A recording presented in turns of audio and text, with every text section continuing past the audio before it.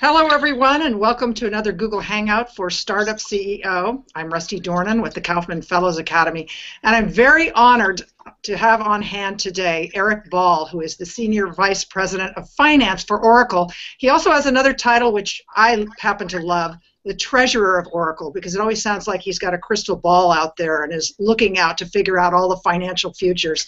Eric is a Kauffman Fellow. He's also an instructor for KFA and has written a book, co-authored a book with his colleague Joe LaPuma called Mini MBA Unlocking the Ivory Tower, and we'll be talking about that a little later.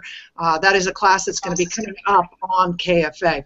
So Eric, let's go ahead and just dive in. As you know, many of the folks here are looking at ways to finance their startup in the really early stages. According to the Kauffman Foundation for a study, half of the startups are self-funded. What's really the best way for startups to make that happen? Well, first let me say thanks for inviting me to be here. It's really fun to do the Google Hangout with everybody in the Startup CEO course here at Kauffman Fellows Academy. And I think that a lot of startups are self-funded because that's the easiest form of funding, is your own money. It's easier to spend your own money than convince somebody else to invest in you, and particularly when you're very early on, you're often forced to fund yourself early on while you're identifying what the business proposition is that you would want a more formal angel investor or venture capitalist to participate in. In terms of the best way to self-fund, I'd say the easiest way, if you can pull it off in a perfect world, is to build a business that brings in revenue very quickly, because the best source of funding is your customers. And if you can get out an early product that people will actually pay for, then you can move quickly from your own savings, which may be minimal, to spending your revenues, which works much better. And different businesses have varying levels of ability to bring in revenue early on. But what I would encourage people to think about is, you may, from a financial standpoint, you may not want to wait till your product is perfect.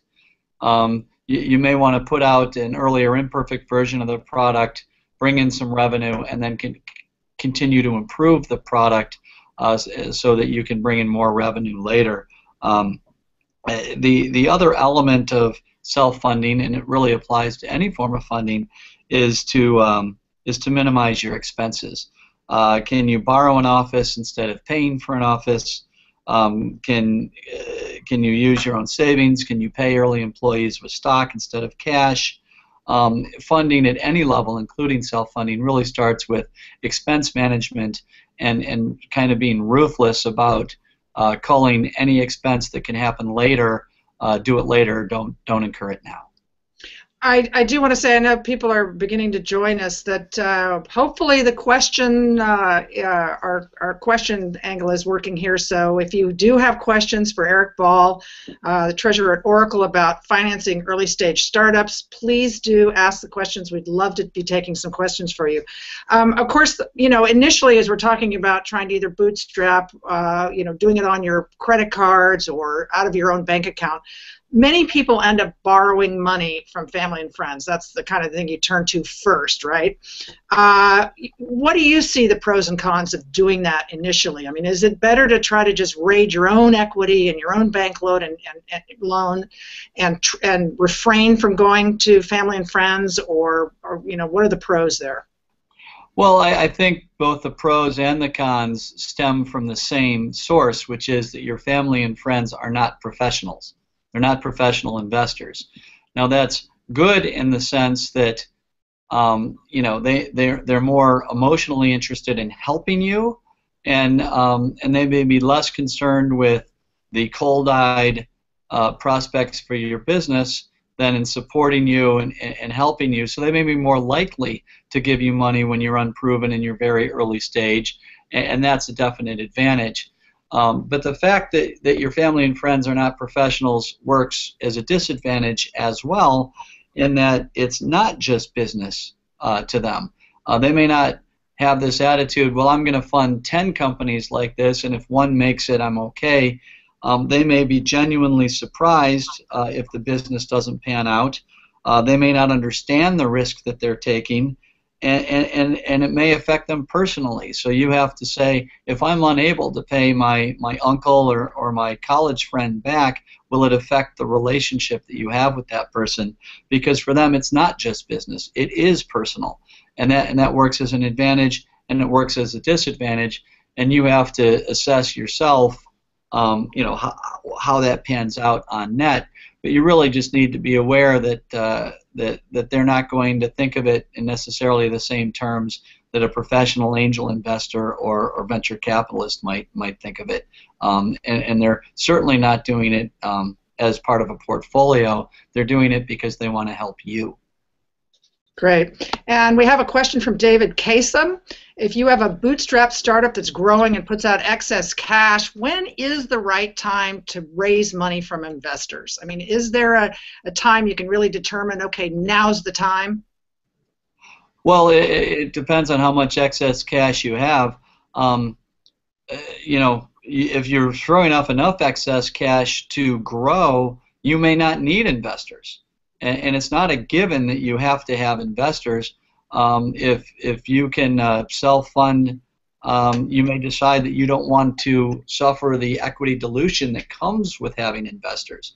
Now, there are exceptions to that. Some investors bring expertise. Some venture capitalists don't just give you capital, they give you expertise, they give you their network, they give you a seal of approval that says that you're a serious and credible business because if a name brand venture capital firm invests in you, you may be unknown, but they're known, and you're borrowing their name brand, and you're borrowing their expertise. So, to what extent do you have expertise in the business that you're doing, and to what extent might you need help getting new expertise? That's one element. Even if you don't need the expertise, or if you have it anyway, the question, if you're generating excess cash, that may allow you to grow at some pace. The question becomes, at what point do you want to grow at a pace that can't be achieved without external funding? You don't want to be self-funded and grow at 5% when if you really got serious about spending some money, you could grow at 100%. And so you have to think about what the growth prospects are if you had more capital, compare it to the growth prospects of just using your excess cash. And I'd always say that you need more cash than you think. And what I would leave this question with is, even if you have cash, you can run through cash, and it can take longer to complete a financing round than you project it will. So you always want to err on the side of raising money too soon rather than too late, because if you run out of cash, it's game over. That's a type 2 error you can't recover from, whereas if you raise cash a little bit early or a little bit too much, that's a much milder error that's very recoverable. And you can also faster growth and more market share, especially where the competition may be catching up and gives you more opportunities. I think you need to see where your competition is, and not if you self-fund, you're constrained by your own level of cash, and maybe your competition doesn't suffer from that constraint. So looking around at who else is in your space is an important addition to that. Right. And as I think Matt points out in the book, in a startup, if you invest into new hires and more product features, you end up fueling growth. But if you cut costs and halt new initiatives, you will put money in the bank. How do you decide which approach to use? Do you fuel your growth, or do you put money in the bank as you're growing? And what is more attractive to acquirers if you're even looking to get acquired? Well, I mean, the answer is yes. You want to fuel growth, and you want to put money in the bank. I would say that early stage, to the extent that you're generating cash, there's no reason not to redeploy that cash into the business. That's not usually a hard decision to invest your own cash back into the business. What's a harder decision is, are you going to go raise external financing, dilute your equity position, take a little bit more financial risk in order to meet your growth milestones faster? And it isn't a formulaic answer. It's as much art as science, and it depends on your situation, on what the benefit of growing fast is. But I think in many cases, if you're successful enough that you're already growing, and if you've validated the concept, then you should be able to raise external financing on reasonably attractive terms. And I think some entrepreneurs are too reluctant to raise that external financing because they don't want to dilute their position. And I'd say, it's better to own half of a large company than 3/4 of a small company. And if you can get the financing, and if that's going to let you reach your growth milestones faster, it's certainly something you should consider. And we are taking questions, so anybody who has questions for Eric Ball, Treasurer at Oracle, about early stage startups and ensuring the flow of capital, please do submit those questions. We've talked about family and friends. Now let's talk about that next thing that people tend to go to, and that's angels and venture capitalists. If you are in the early stages, which would you recommend? I mean, how risky is going into getting venture debt for early stage entrepreneurs?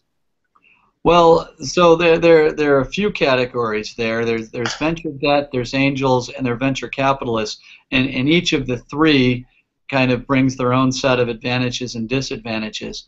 Venture debt sounds good because why would you dilute your equity if you could borrow the money and just pay an interest rate? But I think it often doesn't work out as well as it sounds, because venture debt can be hard to get. And it can involve pretty high interest rates. It can involve warrants where the debt converts to equity under certain circumstances, and it can involve constraints where, in order to do something interesting, now your lender has to sign off on it. And what is often the case when you borrow money in venture debt is you need the constraint around needing the lender's participation kicks in right when something challenging is happening. As long as things are going well, you may be in good shape, but when something challenging happens, that's when all of a sudden the lender has a say in the matter.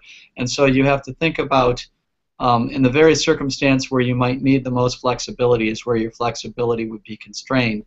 So venture debt can play a real role, but I would never count on it as being, either there when you need it or not having some gotchas, when you're facing a challenge and can least deal with the gotchas. Between angel investors and venture investors, angels are kind of halfway between family and friends and venture capitalists. Some of them are very knowledgeable, but some of them aren't. Some of them are wealthy individuals who want to dabble in different businesses, and you really have to evaluate the expertise and the motivation behind an angel investor. Some of them want to coach young startups. If you're a young startup and you want to be coached, that's great. But if you're going to be getting advice that you may not want or need from somebody who's invested in you, that may be less appealing to you. I'd say angel investors are probably more professional than your family and friends, but arguably less professional than a venture capitalist who's going to do a little bit more due diligence and have a little bit more of a rational, cold-eyed approach on the prospects for your business. Okay, we have another question from a student, Marcel Awasam. What would be your advice to a startup where the only two co-founders have completely different views in moving forward? One wants to continue bootstrapping, but the other wants to go for angel investors, and the concept is not yet validated. Well, that's it depends on that's one example of a conflict that two co-founders could have all along the process, and that conflicts in vision or in decisions can happen in the financing realm or in any realm, and that's why it can be a little bit of a challenge to have equal co-founders. You find a lot of businesses end up with one co-founder who's a little more equal than the other, And in fact, sometimes venture capitalists, I believe, insist on clarifying, who breaks a tie when there's that kind of conflict. Now, in the context of this particular question about do you bootstrap or do you get angel investing, you can go down the path. You can evaluate angels. You can talk to angels, see what they're offering, see what their expertise is and their motivation. Do they have a particular skill set that could be useful to the company? Are they going to meddle and make yet a third decision maker or a third source of indecision, or are they going to help actually clarify decisions? That'll become obvious as you evaluate different angel investors, is what do they bring to the table, and that may make the decision easier for the two people to reach agreement. But fundamentally, I think that when you have two co-founders, it always sounds great early on to say we're co-partners, we're 50-50. I think that this is one of several examples where you may ultimately decide that one person needs to break a tie, and that ultimately there has to be one decision maker. And also, Eric, can't there sometimes be a drawback with angels in the fact that it takes sometimes a long time to corral them and to get them to actually invest the money? Right. It can take a long time. That's why I say there's no harm in starting the discussion, because it's going to take a while anyway. And then as you move from the thought of angel investors to, it's actually going to be this, John Smith, angel investor, and he brings, this expertise to the table, but he's gonna meddle in your decisions as well, or not. It's easier to compare self-funding to a specific angel investor than it is to, say, angel investors in general, and it is going to take a while. And in the meantime, you're stuck with self-funding while you're wading through that decision process. We want to go through a couple more student questions here for Dimitri Chiron. What resources do you suggest for co-founders who came from engineering backgrounds and have no previous financial education? Well, it's always good to train yourself, but it's even better to hire somebody who already knows what they're doing. So as early in the process as possible, I would say, either hire a CFO or even an accountant, depending on the stage of the business. There are a lot of part-time accountants who might do the books for 5 different startups, and they act as consultants, and they can give you a financial brain that's looking at the business. But regardless of who you hire, you have to know what's going on with the cash in your business.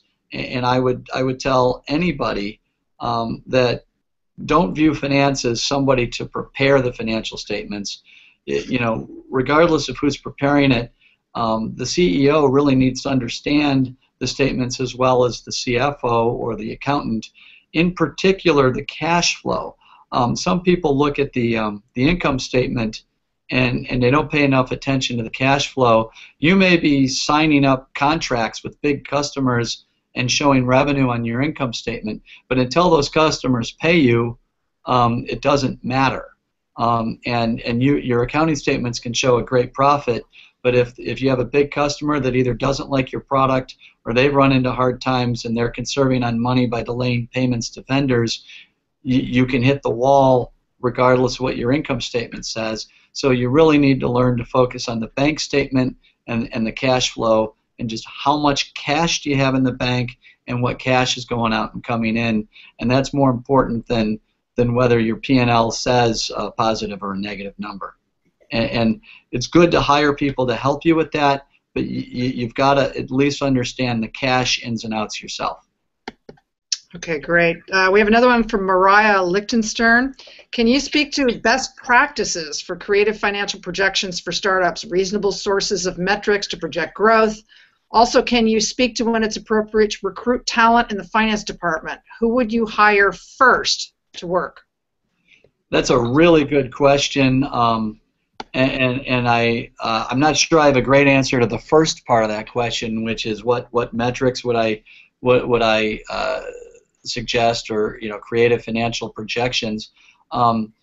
I don't know that financial projections have to be all that creative. They just have to be organized and disciplined.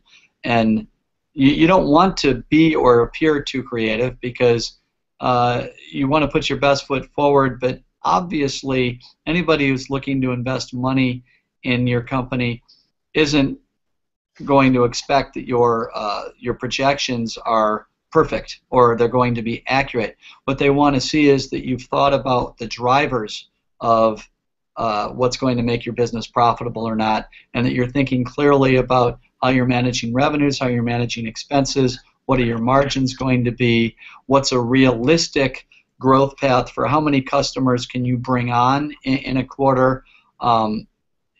They just want a sense that you're thinking about it in a rational and realistic way, and that you don't assume that you can quadruple in size every quarter if you don't have the staff to execute on delivering to customers. And the specifics are going to depend on your business. If you're selling software, you write it once and you sell it 1,000,000 times, you're only constrained by the sales. Your execution becomes telling people about your software, but actually delivering it may be trivial. If you're in another type of business, execution goes beyond sales, where now, in order to onboard a new customer, you may need engineers to actually do something with each customer. That's going to limit your ability to scale or constrain it, regardless of how much the market likes your product. So you have to think of all of that while you're doing financial projections. But I don't think you need to get particularly creative. You just need to build a spreadsheet that goes several quarters out in the future and show that you're thinking through what drives revenue for your business, what drives expense for your business, and make it clear that you've thought it through. In terms of specific metrics, I think it's going to be different for different businesses.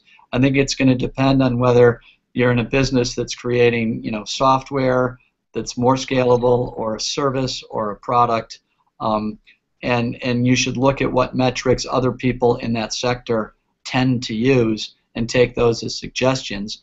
It's also an example where having an investor with a specific expertise in a sector can help you, because you can ask them, what metrics should we be focused on for this sector? You can admit that you're looking for education on things like metrics. In terms of recruiting for the finance function, the second part of that good question, first you need somebody who can just keep the books. You need an income statement, a balance sheet, and a statement of cash flows. And if you don't know how to do that, your first priority is getting somebody who knows how to do that. I think your second priority is getting somebody who can build a spreadsheet and forecast those statements forward, knowing or understanding what the drivers are for your particular business, and who can think through and forecast that. And then I think the rest of the financial recruiting sort of falls out. I think it will become clear what you need, but the base accounting and what I'll call financial planning are likely to be the places where most people start.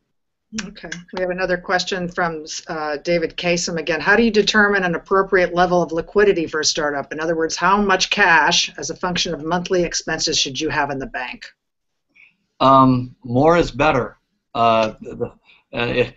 That's my simple metric. Whatever you have, more would be better. But you, in terms of a real base, even in a good condition, it's going to take at least a few months to close any financing round.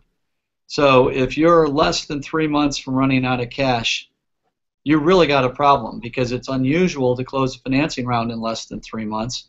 So I would get worried before my cash balance got to 3 times my burn rate, and I would be lowering my burn rate as I got to that. I'd feel better with 6 months than 3 months, and I'd feel better with more months after that. But as the number of months shrinks, that's where you need to be getting ahead of the curve and already be in discussions about how are you going to raise more money while simultaneously lowering your burn rate. If you have to do a layoff, you have to do a layoff. If you need to not pay yourself or not pay some of your own vendors, you need to lower your burn rate before you get into a situation where you're within a couple of months of running out of cash. Okay, we are joined by Miriam Rivera, CEO of Kauffman Fellows Academy, and also a Kauffman Fellow, and involved in many, many startups and investing in many startups. I just want to bring Miriam in. She's been sitting here listening to our conversation, and anything you want to throw at Eric right now to talk about or wrap up some of the things we've been discussing? Should talk a little bit about some of the downsides that can come early on for startups in terms of either angel investors or VCs that are investing as angel investors. What do you think are some of the potential downsides for the company in terms of being able to raise a Series A from a real VC from that first round? Well, I think there are a lot of potential downfalls, and Miriam, I think you probably know more about this than I do. But you know, one thing is you can get VCs. You want to set yourself up to not create problems down the road. The first thing that a lot of entrepreneurs worry about is, you know, are they going to get diluted too much? Is the VC going to look for, you know, too big a share of the company? But it's easy to focus too much on that and ignore other problems. Sometimes you'll want a VC who wants a bigger share if they're going to bring more to the table, and if the other elements of the term sheet are cleaner. You're going to want to make sure that the term sheet is not tilted in such a way that later investors are going to be scared off. And you know, going through all of the ways that could happen, it's probably take more time than we have. But you know, there's a balance that every VC or angel needs to strike between protecting their own interests and not protecting their own interest at the expense of later investors so much that you will have trouble getting later investors. And so you really need to think about getting your bylaws straight from the start, getting things like the liquidity preferences and the waterfall on how that initial investor gets paid, fair for that investor, but also not punitive to later investors from the start. And the best thing you can do is try to get more than one term sheet. You know, I think there was a line in the Startup CEO, one of the lectures, that said, you know, the best day in a startup's life is that first term sheet, and the next best day is the second competing term sheet, because you'll find that some of these folks who want to insist on some clauses may back off when you say, hey, I've got a term sheet from this guy down the street, and they don't have that clause. That's your best argument for getting rid of the clause, not just, I don't like this clause. And Miriam, I'd ask you, you know, with your experience in funding startups, what are some of the war stories that you might have seen with startups and their initial investor? Well, one of the things that I see on a fairly regular basis is that the founder may be more concerned with the valuation at the first round of financing than he is with either the quality of the angels, the quality of involvement and commitment that he's going to get from folks in that round, and that you kind of end up trading that high valuation sometimes that high valuation early on can end up being a liability downstream, because if you actually don't deliver from that first round anything of value, you're probably going to get a lower valuation next time, or the reality is that a lot of subsequent investors just won't even bother to deal with the mess that you might have with your investors in terms of cramming them down and trying to get them to accept a lower percentage of ownership in the company so that they can still have the percentage ownership that they're looking for. So you can really hobble yourself in terms of being overly committed to that high valuation and not committed enough to active involvement. And that can especially happen with, now we're seeing a lot of rounds where VCs are acting as angels, but they're not taking any active role in the companies. They're really doing it as an option value to see whether or not this company just ends up being one of those that takes off kind of like a la Facebook. And if it is, they're happy to invest in subsequent rounds. But if there isn't, they're much more likely to say, we're just going to cut and run now. And you just really have financing risk downstream in terms of being able to get more financing, because you've got a bunch of people basically saying, well, now our firm is not interested in investing in subsequent rounds. No, I think you raised some really good points, particularly around the valuation. It's the valuation at the end that matters, not the valuation that somebody says you're worth at the beginning. And you need to avoid going for that ego validation that, oh, somebody thinks I'm worth a lot. And instead, not set yourself up for problems later. And if you get too optimistic early on, you increase the odds that you might have a down round later where you lose your momentum, and nobody wants that. I do want to just take one last question from one of the students, and then we are going to have to wrap up. But from Irina Men, if you're bootstrapping and you're going to take a straight infusion of capital into the company, what are the risks with it? If you're doing well bootstrapping already, should you take that infusion of capital and run with it, or should you just stick with your bootstrapping efforts?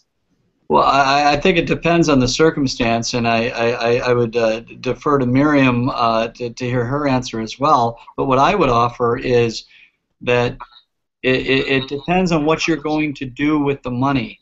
And if you're in a position, if you get the new equity infusion, that you can really scale up faster, you can get ahead of your competition, and you can really take the business to a new level, then and the VC is offering expertise, they're reasonable, the valuation makes sense, and they're not overly diluting your equity stake, then there's no reason. You shouldn't say, I'm going to reject this infusion because I'm bootstrapped and I could survive continuing to be bootstrapped.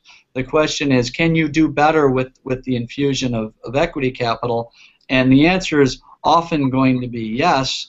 You still have the ability to continue to bootstrap, but for many early stage companies, you can't have too much capital, and so the question is, what will this capital allow you to do for yourself? If you're just going to put it in the bank and have more of a safety cushion, it may not be worth it. But if you can deploy it in a productive way, it very well could be worth it.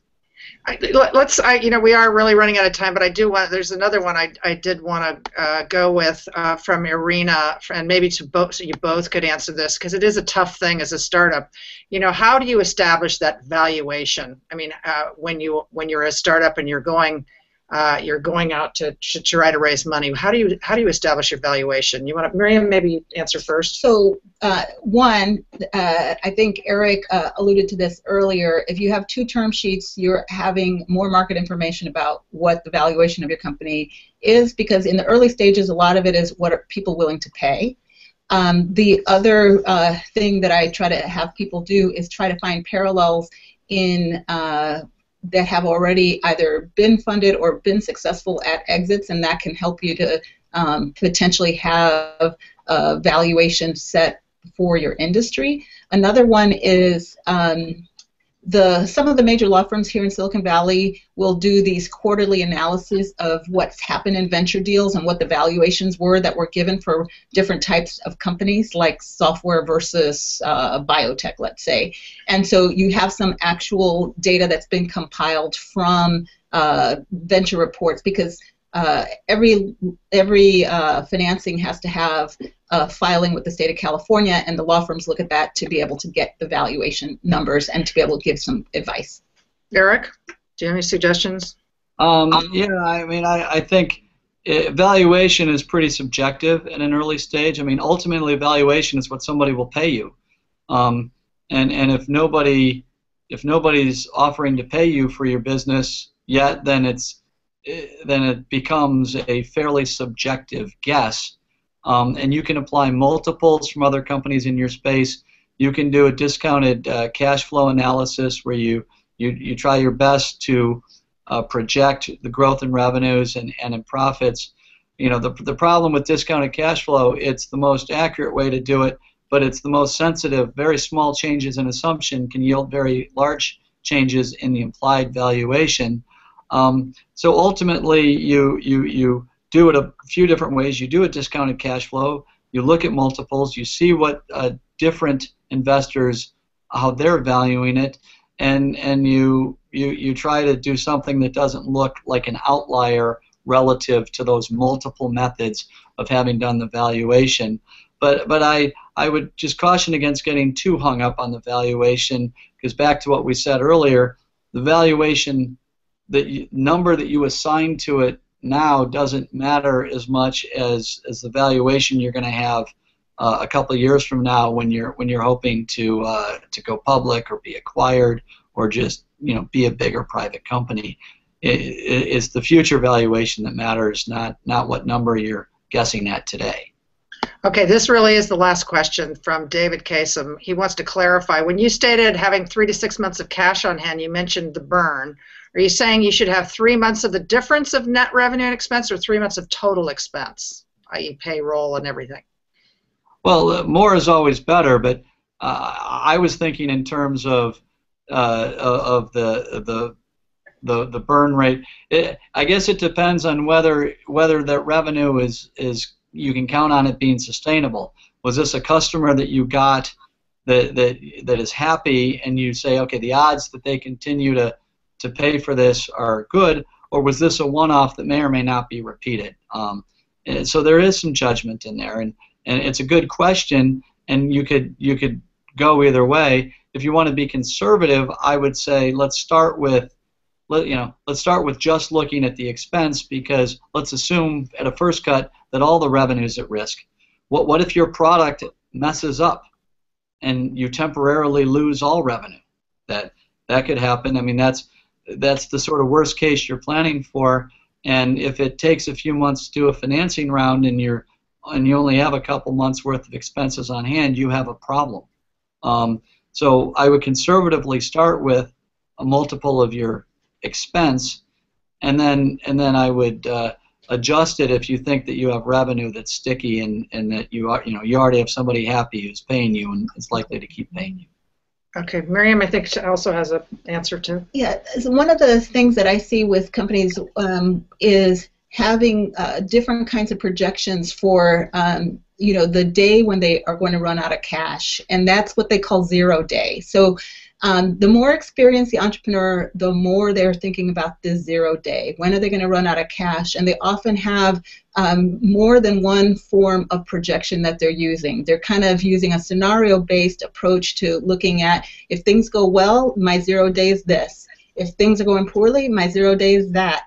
They're working backward from there, and they are taking into consideration things like sometimes who is non-essential in the company, that if things are going really bad, I will cut. What sort of expenses can be cut and which ones can't be cut, to make those projections and to figure out where they're comfortable with when that 0 day is going to happen. And the thing I see with more experienced CEOs is that they start getting nervous when there's less than 18 months of cash in the bank, and they are already starting to think about, okay, what can I do with sales? What can I do with venture debt? What can I do in terms of strategic investments? What can I do in terms of fundraising additional capital? They're always working with that 0 day in mind, and realizing that one of their big jobs as CEO is making sure that 0 day is as far out as possible. Great. Well, Eric, thank you so much for joining us. Miriam as well. I did want to say Eric is also an instructor on KFA. He co-authored a book with his colleague Joe LaPuma called Unlocking the Ivory Tower, How Management Research Can Transform Your Business. We do have it as a class on KFA that will be offered in late spring called the Mini MBA, Unlocking the Ivory Tower. So we hope some of you might join us for that and get some more of Eric's expertise. Again, we are having another Google Hangout next week with Matt Bloomberg, of course, the instructor of Startup CEO, and he'll be joined by Brad Feld, a celebrated VC and also author, and he's the one that launched the whole series of the Startup Revolution and actually asked Matt Bloomberg to write the book Startup CEO, so we'll be letting you know about that. Meantime, you will be able to view this broadcast. We'll be getting it out. Anytime you want to look at some of the past broadcasts from the class, it's all in the Startup Corner, the KFA Startup Corner. So once again, thanks for joining us, and hopefully we'll see you again next week. Thanks. Thanks.